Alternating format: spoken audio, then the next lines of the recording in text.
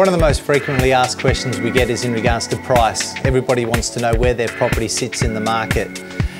With price, you need to be very realistic and look at the comparables that the agent puts forward.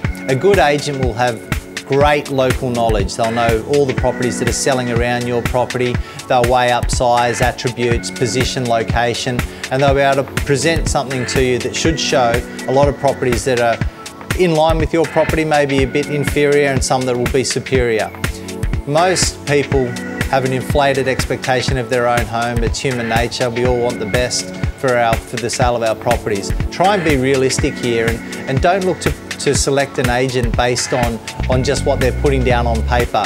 Look at some of their past history, their selling expertise. Look at what they've listed a property at and then look at what they've actually sold it for. That way you'll get a true understanding if they're a good agent or if they're just trying to buy your business by giving you a nice fluffy figure on paper.